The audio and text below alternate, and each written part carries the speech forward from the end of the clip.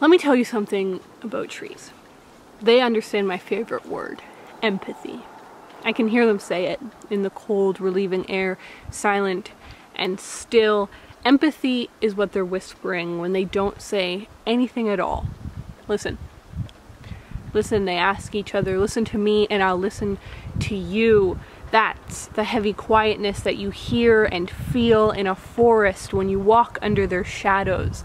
It's their empathy, raining, pressing down on you, a tiny creature from the earth. To understand, to share, to know that everybody, your body, my body, washes forks, waits for mail, thinks about endings. But back to the trees, who live in the mantle of the earth, or maybe they don't, but seem to. How long do those roots go? Deepening, planting foundations for standing still.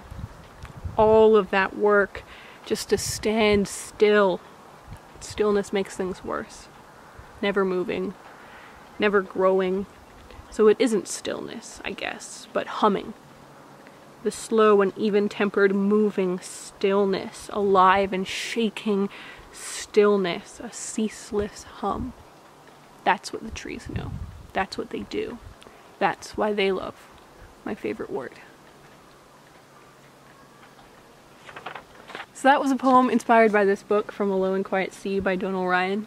You may remember a while ago I was raving about his last book that I adored so much.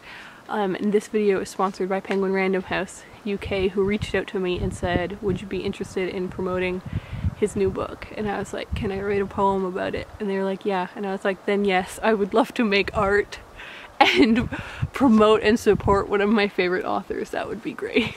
This is a book about 3 very different people whose lives kind of meet and crash together. It's gorgeously written, and like I mentioned, this video is sponsored, but I loved it, so I really recommend that you check it out too. Link will be in the description. I hope that you guys enjoy this poem. Thank you for listening, and I will see you guys the next time I make something. Bye.